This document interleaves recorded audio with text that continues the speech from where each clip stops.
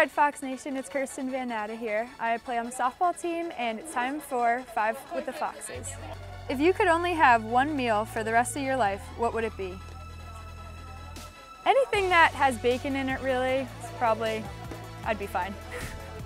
What was your favorite cartoon as a kid? Scooby-Doo, easy, 100%. If you could have any superpower, what would it be and why?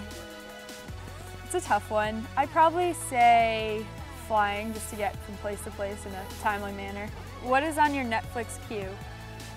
I recently watched About a Boy, but a go-to would have to be Bones, probably.